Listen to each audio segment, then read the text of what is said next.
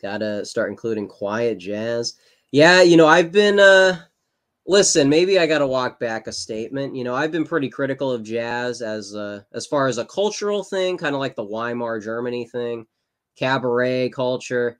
Yes, it is decadent, but since there was some, Henry Ford takes talking about how in American culture that may be responsible for the decline, I think that may be competing against some of my early rock and roll. And so I don't know, maybe I got to defend jazz as an American patriot.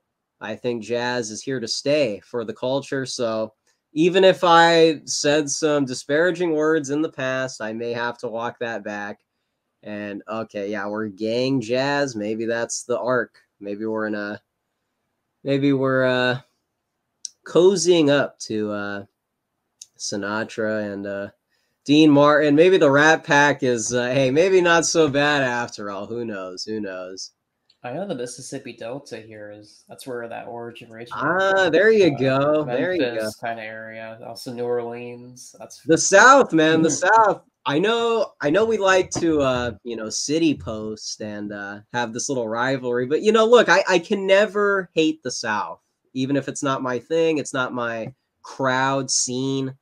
That is where a lot of my stuff seemed to come from. So listen, I got love in my heart for the Southerners, okay? I got love in my heart for the Southern Belles and a manner of other things. So no hate on this side. There's many things to like about us.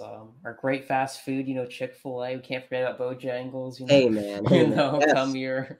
Of course, the great music. Also, some of the best cities in the country. I think architecturally, New Orleans, Charleston. Uh, there's a couple other ones. Others not so great.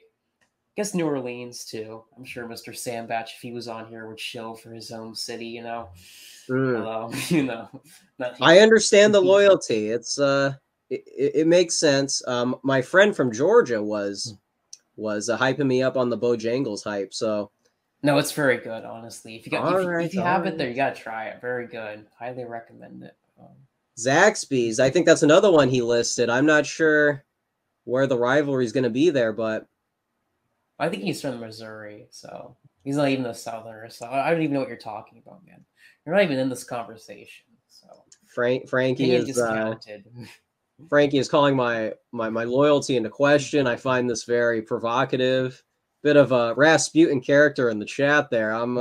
Listen, I defended our state. I went to bat for California. I'm on the John Miller stance where even if a city like LA has definitely changed, I think there is still reputable stuff associated with California. So I do think some of the nationalism with the California is still appropriate, even in this 21st century era. So, we can't forget Rodney Bingenheimer. We cannot forget Sunset Strip. Okay, this is our identity. Okay, a lot of our stuff came from there. So I don't want to hop on a bandwagon and say that it's a foregone conclusion that it's over. It's never over. We're just thinking in 100-year terms. So we'll see what happens to California. Maybe some of the Zoomers will change their tune. Maybe they're a part of that whole arc. So not going to be too black-pilled about that, okay? I don't want to hear the California slander, maybe demographic-wise. But listen, man, this is my place. This is my home, all right? And even if the Central Valley has its problems, listen, I got to share some of that Southern loyalty that they have for their flyover states. We got our own little shindig over here. Although I will say for our stream about California, Southern California is honorarily a part of the South. I will say, hey, some man. of the early settlers, it was Southern for a long time. Part of its early history. Go check that out if you're interested in that. That's right. I want to find, because, yeah, you and me went over it, some of the details. And, hey, look, Southern California Alliance, more like that. It's not a brotherhood. It is family. You know what I mean? It's not a friend. It's part of the identity, full swing. I'd like to find that video on your channel. That's so true. LA is a southern city. Many people don't realize this, but it is a southern city. It was for a lot of its early history until the mass immigration came in from the north. Surprise, surprise. But LA is still and always will be a southern city. It was for its early history, a lot of part of it. After we took it from the Spanish. I'm thinking we're waving the Confederate flag for to show some California identity. Maybe Hey, a that. lot of them were waving the flag when the South seceded, so I'm just going to say that LA was proudly supporting that, some really based history there, so we can't give up entirely on that concept.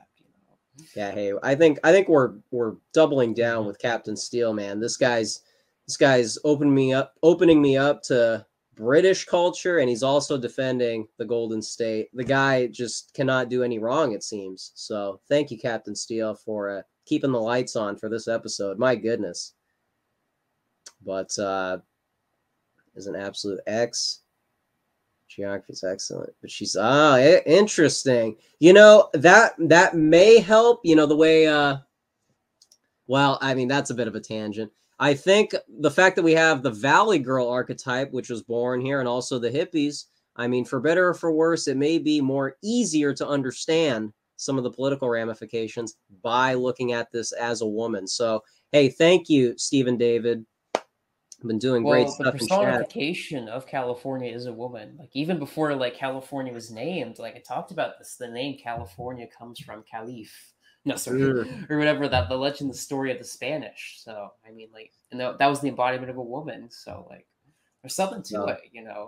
Right. No, that's something to consider. Something to maybe that's some of the stubbornness that we're seeing in the States. Some of the priorities may be out of whack because we're trying to reason with a certain archetype. And so, hey, it may take kicking and screaming to reason with, but I think there's a lot of stuff people like archetype-wise. Well, I will say the problem with California's her water supply is badly mismanaged due to incompetency at the Sacramento and the federal government incompetently managing water. So. Which again, it shouldn't exist. Obviously, California should have plenty of water.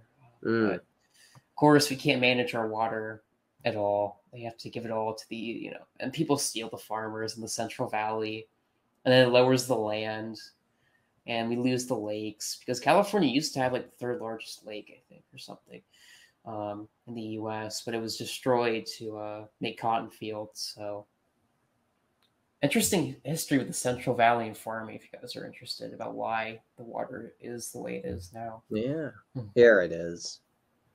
All right, I'll link this in chat. Old times.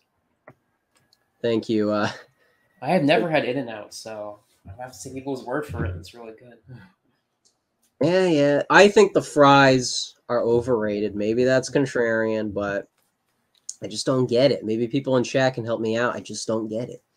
It's all right, but not so sure. Not sold. But hey, George Puente, am I saying that right? Because when I'm thinking about you in my mind, I want to get the details correct. I don't want the alias to get in the way of things. Fries. I don't know. I think Chick-fil-A is some of the best fries, but I mean that's just because of bias. I'm gonna have to go with the waffle fries here.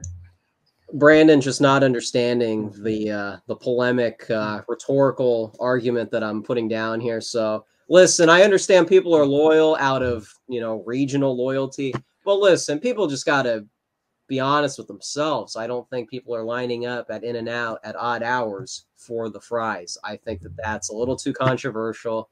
And really, it's like when you try to squeeze something to try and get every bit of enjoyment. If you have to put so much effort, maybe it's not worth it to begin with. So I'm sorry. We're declaring war against those fries. It's not good. I would rather go to Burger King, straight up. Would rather go to Burger King and get the Dave single with those, weirder fries.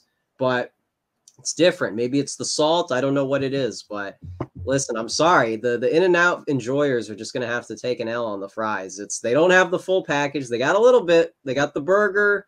They got pride in that. But if you're talking about a full package, it's a bit out of whack. It's